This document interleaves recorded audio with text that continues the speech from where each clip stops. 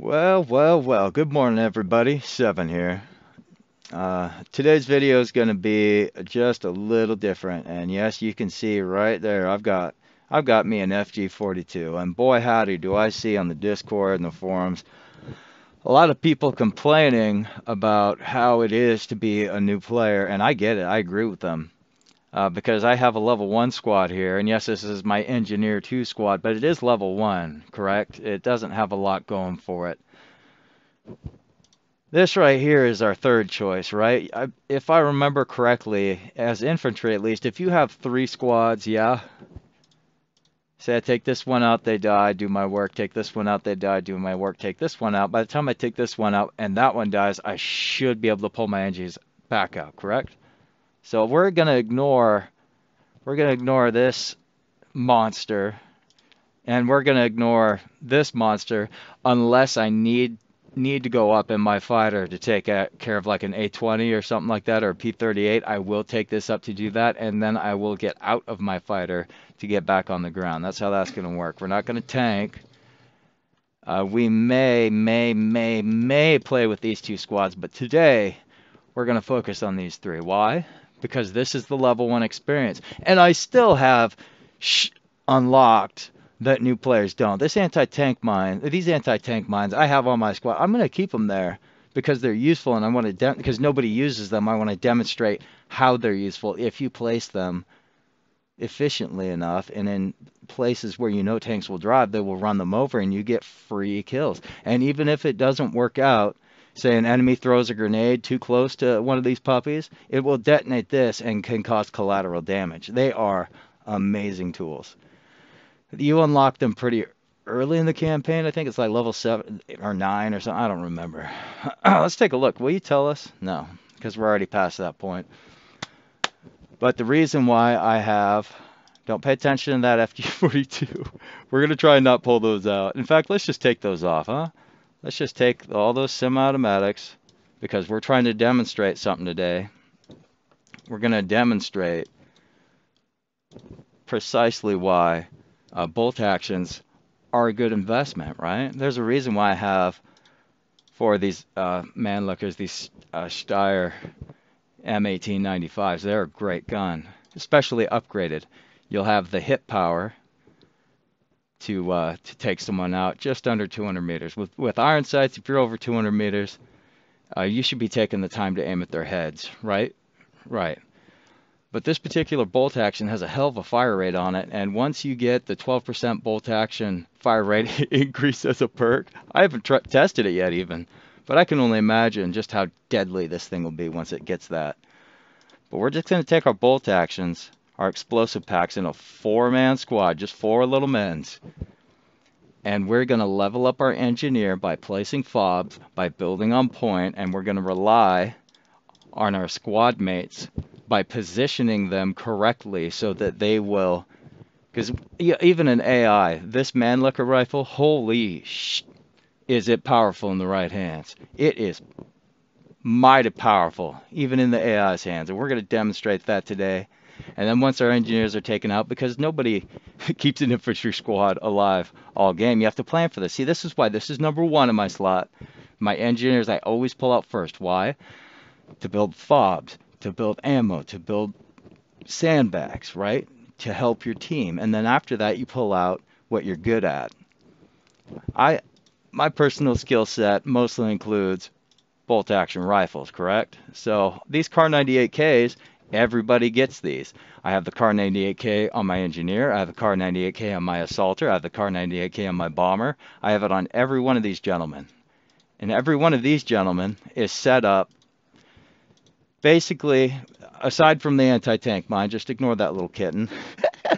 But everybody else, all they have is starter equipment. That's it. Basic grenades, basic explosive packs, 9-man squad. You can get to a 9-man squad in this infantry. Son of a bitch, sorry, my brain. But you can get to a 9-man squad pretty quick. And if you have these starter rifles, even unupgraded, they can be pretty sweet. So just bear with me. We're going to take our little 4-man squad out. We're going to take our little trooper squad out. And if all that fails, then we pull out the big guns, right? If all that fails, Then we pull out the squad that we worked for, and we're just going to wreck people with it.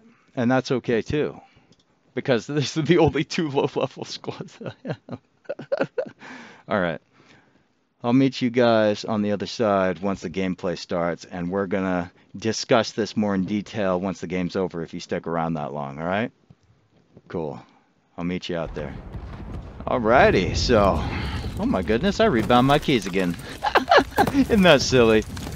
So here we are, taking a little gander at our map. Oh look, artillery already on the point. Why? Why is that even a fuck thing? We're gonna take our engineer here, our one low-level, level 1 engineer, and we're gonna figure out how to get some experience with this guy here, huh? Let's build our team a forward operating base. Let's figure out a good place to put that. Where would? Oh my goodness! It's almost like it's almost like they have it spelled out for you, right? Isn't that a nice little bit of cover there? Isn't that a nice little bit of cover?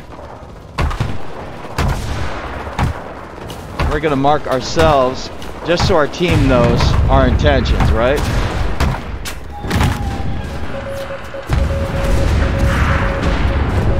We'll let them know a fob's up, and we're gonna get the hell out of here. Why? Because we have work to do. We have work to do. Got a little sandbag. A little sandbag right here. A little sandbag right here. And this will give anybody who spawns at our fob just an opportunity to defend themselves. Put a little ammunition box here. Yeah, look at that. We're on defense. You can put ammunition boxes next to your fobs on defense. That is a good thing to do because they're not going anywhere. Except for hopefully on the damn point. Oh my goodness, look, it's already getting capped. Let's see what we can do about that, huh? Let's see what we can do about that. Let's see what we can do about that. Hi there. Yeah, let's see what we can do about that. Let's see what we can do with our basic Kar 98K rifles to help hold this point. Let's see what we can do about that. We need to be brief about it. We need to be quick. See, our teammates are spawning on our fob, so we're going to spawn right back here. We're going to open up our menu, go to formation, go close. We want to be close because we're going to be assaulting a position. Okay? We know that the enemy is on it, so we're going to mark it. And it looks, they're going to cap it anyway. They're going to cap it anyway because our team wasn't able to get in position quickly enough. That's fine. We're going to leave our fob up so that their team will continue to spawn on it until it is destroyed, right? Now there's a reason we took another engineer. There's a reason, yeah, that we have another engineer though. We're going to take this little kitten and we're going to fall back. We're going to fall back to this point. See that? Look at this. Look at this. Going to be careful not to lose our one engineer. Oh, that's not a good place for a sandbag. That's not a real good place, is it?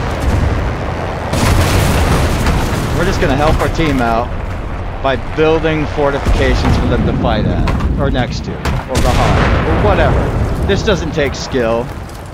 This doesn't take a lot of effort. But it helps your team. It helps your team. Let's get an ammo box up. Yeah, see? I think now that we know our ammo box was 3-3. Yeah, look, we have another fob. We have another fob. We're going to take our engineer and we're just going to throw up a few more sandbags. This seems kind of haphazard, but this is how the developers designed it, right? You have to build sandbags on point to get experience from them. I didn't design it. I sure as hell didn't come up with this idea. But that's what we have to work with. We're going to put up another ammo box. Again, just so that our mortarmen at least can get more mortars, yeah? And we're going to fall back to this little point. Oh my goodness, look. Look at that. Can we see a fob? Can we see a fob? No. No, we do not see a fob. I don't hear one either. Oh, you can see it's on the map. Let's just go put this somewhere else, huh? Let's just go put this. Oh, trenches. Yeah. You say, well, we already have a fob up. Why do we need another one? Well, it's pretty damn simple, actually. Wow, they really do need to work on that. Holy shit. Can I find one place to put this goddamn fob? Oh my goodness. Wow.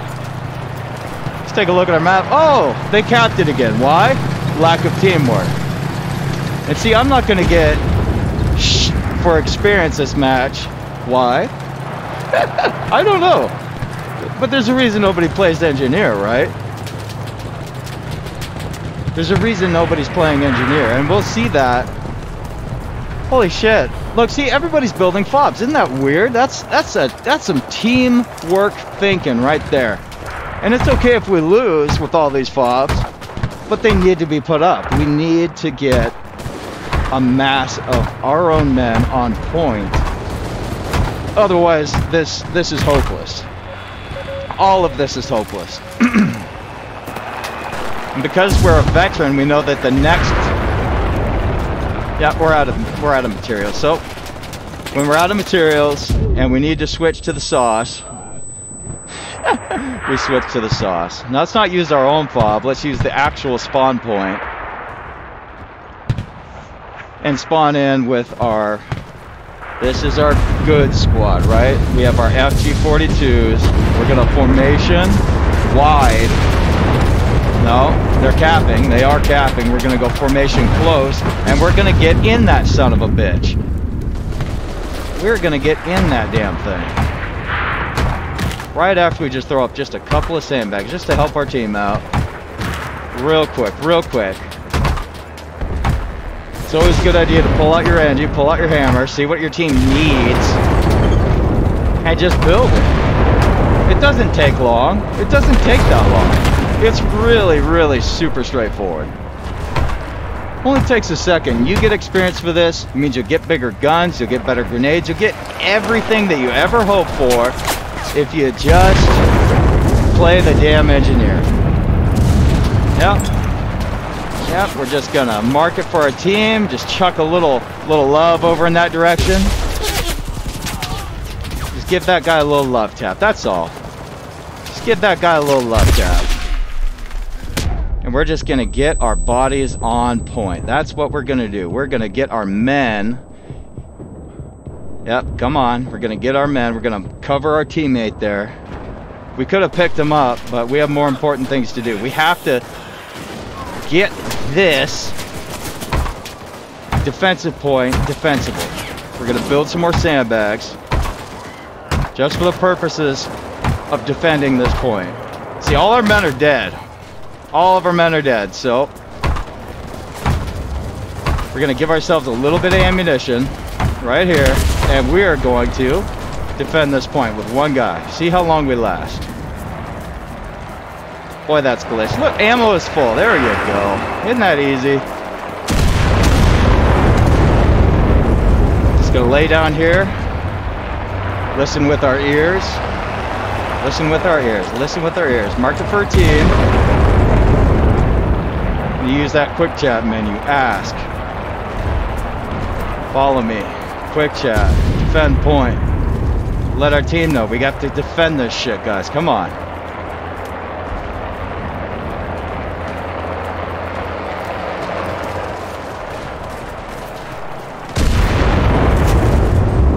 Poor shots, but I did attract his attention, so hopefully we can hear him on our right side. We can hear him over there. Yep. Mark him for your team. We're only one guy. We have to mark him for our team. Let them know where they are. Yeah, come on, guys. Come in here. Play with me. Play with old Doc. Play with the old doctor. Come on, guys. Move to the next... What? How did we lose that point? Oh, that's right, because no one on my team came to support us in capping that. No one did. And that's what cost Germany most of its games, is just a lack of teamwork. And that's what cost even the Allies. I've seen a lack of teamwork because I play all factions. I play all of them, right? Every single one of these factions, the issue that they always run into is just a lack of teamwork. See, I'm just one guy. If you think that you're now invincible and you think that you can just build a few sandbags and hold the point by yourself, you're mistaken. Teamwork is essential. Teamwork is absolutely essential. It is absolutely essential. Because one guy can't do it all, right? One guy cannot do this all by himself. No way. There's no way one man can do this alone. You need a team. You need a squad. There's a reason why this game includes squads. Mark it where we think the enemy might be. Just take another one out. See, I'm only one guy. I'm only one man. I can't do this alone. I need my team. It is essential that I have my team with me. It is essential that I have my team with me. Oh, look, they capped another point. Here I am all alone, killing people. All by myself. Mark it for a team. Yep. Spot while you're in a down state. That is a good thing to do. Let's see if we can't use our engineer, our level 1 engineer, to influence this match. Let's see if we can do that. Let's see if we can do that. So take a look at the point. Take a look at our map. I put my map on tab key for a good reason. You don't need to check your score. Oh, look, barbed wire. You don't need to check your score. You need to check your map. Gather your own information. Figure out what will help your team. Because what helps your team helps you. Wins produce experience. So let's put a little fobber bobber in kind of a ninja location, right? A ninja location. A place that won't just get immediately bombed to shit. And let's see if our team can figure out how to hold 1 point. Huh? So we're going to use our level 1 engineer. We're going to build a little fobber. Just like that. And we're going to leave it alone. No sandbags, no bullshit around it to attract the attention of bombers, artillery, whatever else. So our team can spawn and just go engage the enemy. Now let's go try and build some...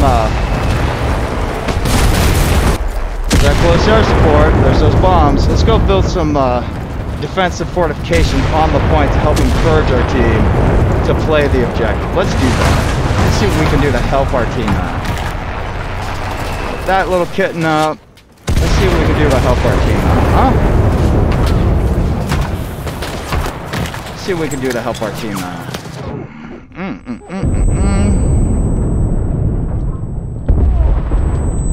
Let's see what we can do to help our team out. See, sometimes the enemy's just going to beat you too. That's okay. You know, sometimes the enemy's just going to win, but my point stands true. This is a team game, okay? One person by themselves is not going to make a difference. Even if you're doing what you think is the right thing, and you're building fobs, you're building sandbags, you know, you're doing your best to help your team. Look at that, 40. And they told us we would get more experience for engineering. Did we get a decent amount of experience? We didn't get that many kills. You could see that we had the capability with our FG42 and, you know, whatever meager amount of aiming or skill that I possess personally. I'm not that good a shot, but you can see that. But my point is 40 structures. 40 structures built on point, and I get 7th place. Yeah? 7th place. Isn't that funny? They call me 7, I get 7th place. Is that why they call me that? But you can see a perfect example of why people don't play engineer in this game, right? You build them 40 structures, you do it the way that the patch notes tell you to get more experience, and then you end up... I think that was 40 structures, that's a pretty decent amount for an engineer to build, right? There were a lot of other engineers. Nobody got best engineer, really? Nobody got best engineer in that game. I built 40 structures, guys. And I didn't get at least the little wrench. Come on. That was a whole match of playing the objective as much as an individual can, attempting to communicate with my team that it would, you know, just follow me, help defend the point, or we will lose through the quick chat system. They did not do that, so we lost. That's how a team game works. But that's just how she goes, right? If your team refuses to work together, you will lose.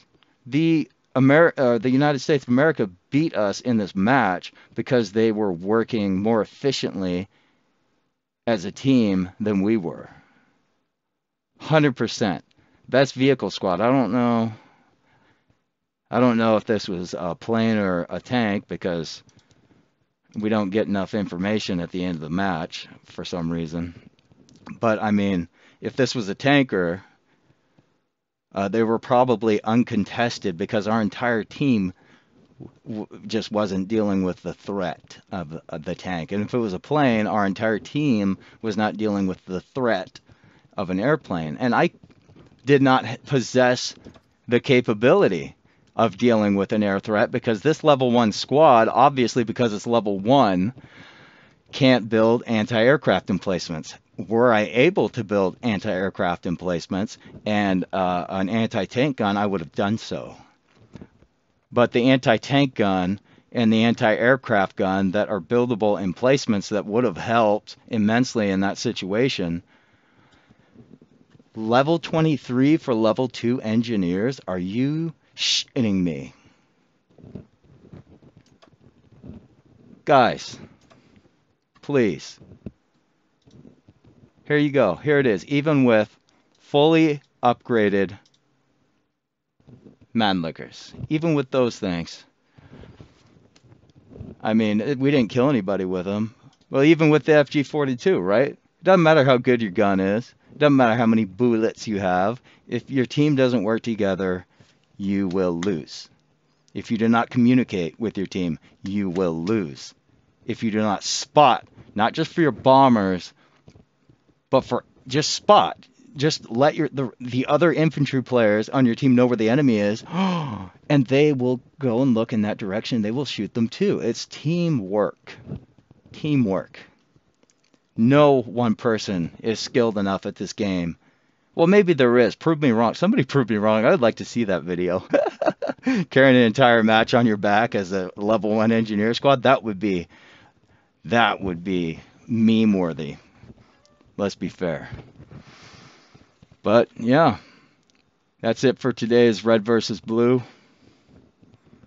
And I'm going to keep making these videos. I'm going to keep making these videos until I see positive change in this game.